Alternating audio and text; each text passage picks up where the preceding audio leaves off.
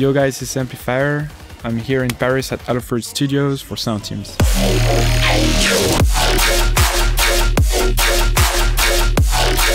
Today I will explain to you a bit more about my processing on my tracks and how I go about mixing cinematic and electronic in bass music. Ooh, that's quite dark. For heavy bass music, sometimes you gotta go into clipping, tension, heaviness, captures the emotion of your track. Right now I'll be breaking down the track Sigurd from my latest EP. I have a rhythm bass, a saw wave, both of them go into a vocoder. The rhythm heaviness and the vocoder color, I guess. Keep going, don't stop. Literally, you could just keep going.